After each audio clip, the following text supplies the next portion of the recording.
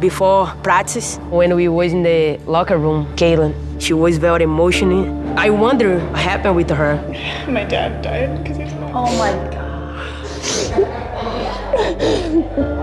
I got a phone call from my sister. And the first thing she said to me is like, "Hey, Kate, I just wanted to let you know that Dad died."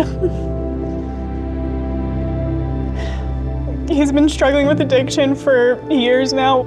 It was to the point where he was living in a homeless shelter. I think he just dealt with a lot of demons, and for my mental health, I had to cut him out for the past 8 years because he was a toxic person to be around. It's just kind of like a lot. It's not like I'm worried about the fight. It's just like, why when now? You're trying to put it behind you, it's like the trigger to bring it back up. I get it. Yeah, I get it. Why now? You know?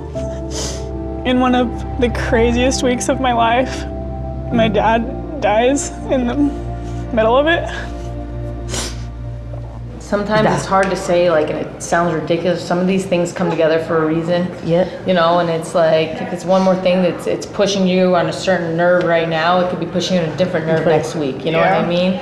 So I know it's tough. Like, and I can't even imagine to put myself in your shoes, because, like, man, you're still here, you know? Yeah. You're here. When I got Kayla in my team, especially now, she's very emotional, you know, her dad passed, and having your coach in those moments, that help, you know? You can't say that you're not gonna think about it anymore, it's only natural. Or you got your fight coming up, I know that's gonna help a little with concentration, you have that ahead of you. I was a little emotional just thinking about everything. Amanda and all of her coaches were so awesome. They really helped me in that moment. I tried to just focus on achieving the goal that I came here to achieve. Thank you.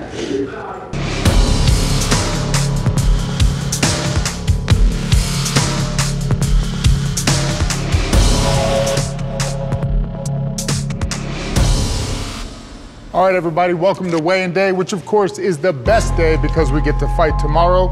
Let's get it started. Team Nunes, Caitlin Neal versus Team Peña, Helen Peralta. You're up to the scale. Up to the scale, Caitlin Neal.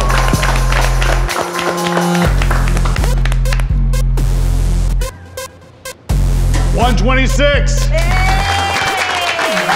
Caitlin looks great. She's been beating me up in practice. Caitlin's got a very strong game all around. Helen Peralta to the scale.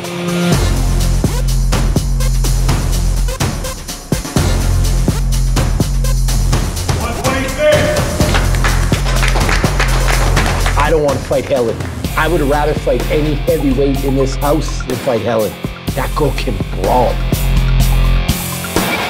Now it's time for the first flyweight fight. Helen is a bare-knuckle boxer, and Caitlin is a wrestler, so this is gonna be the classic striker versus grappler matchup.